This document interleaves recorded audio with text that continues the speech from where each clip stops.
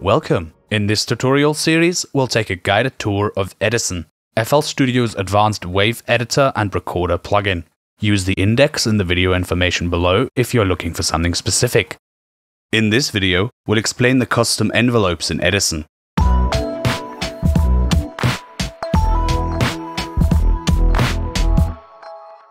Edison has 4 built-in envelopes for different parameters: panning, volume, stereo separation, and all-purpose. Click their respective buttons on the bottom left to edit them. Right-click to add points, and click and drag them to move them. To delete points, right-click them and select Delete, or go to Step Edit mode and right-click and drag over the graph. This mode also lets you draw freehand curves. Hold Alt to temporarily disable snapping. In the panning envelope, the top means 100% panning to the right, the bottom is 100% left, and the center is, well, the center.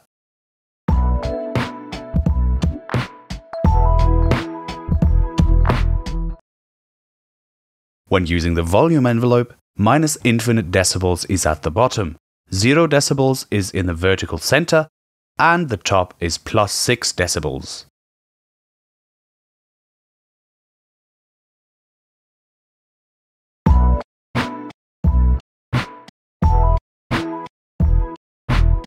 The stereo separation envelope is a mid-side balance.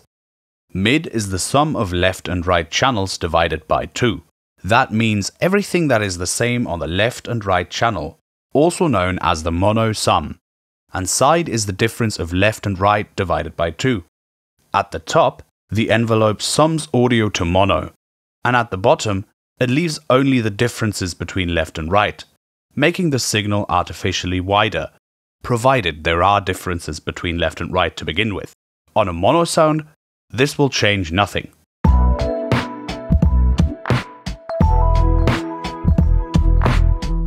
It's important to know that this envelope is applied before the panning and volume envelope.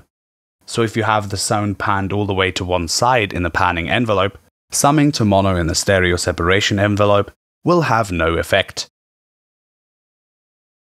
Volume, panning, and stereo separation are applied live when playing back in Edison, so you can preview them after you've made changes by pressing play in Edison.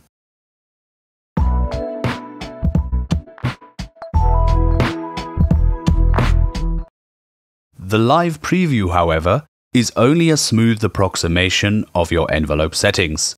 To hear them in full sample accurate glory, you'll have to apply them. Go to the Tools menu and select Mixdown Amp Envelopes, or press Ctrl E on your keyboard to render the envelopes into your audio.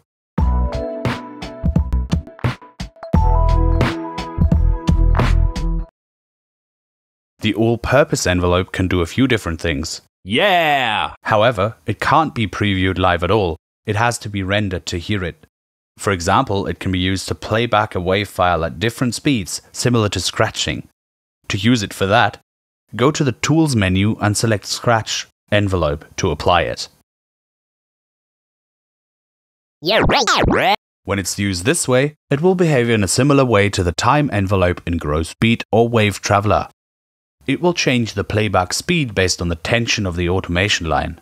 Use straight lines to change the speed between 2 control points. Use curved lines to make the speed gradually increase or decrease between 2 control points. Another use of the all-purpose envelope is the Paste Mix Envelope option in the Edit menu. It uses the all-purpose envelope to determine the mix level of the audio you copied onto the clipboard that will be added to the selection. I'll clear this section here and use the all-purpose envelope to mix in the previous section I copied.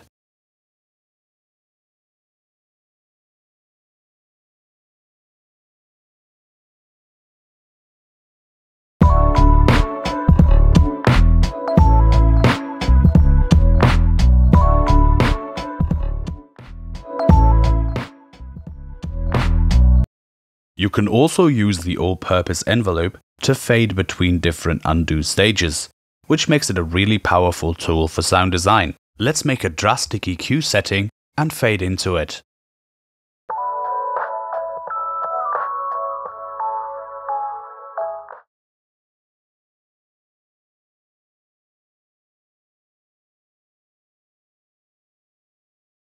go to the Edit menu and select Undo Mix Envelope. Select the undo stage you want to mix in. Easy, since I applied EQ, I will select the one before that to mix my current audio with the audio before the EQ.